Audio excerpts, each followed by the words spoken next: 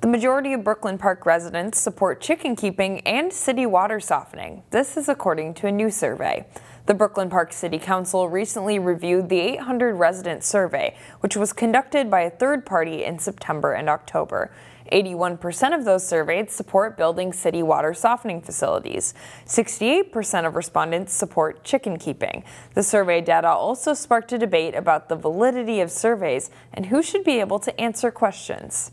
I'm not one that strongly believes in your survey or surveys, period, because it does not include everybody. Even on these key issues of the day, like chickens, I want to make sure that I'm hearing from the renter's perspective in terms of chickens.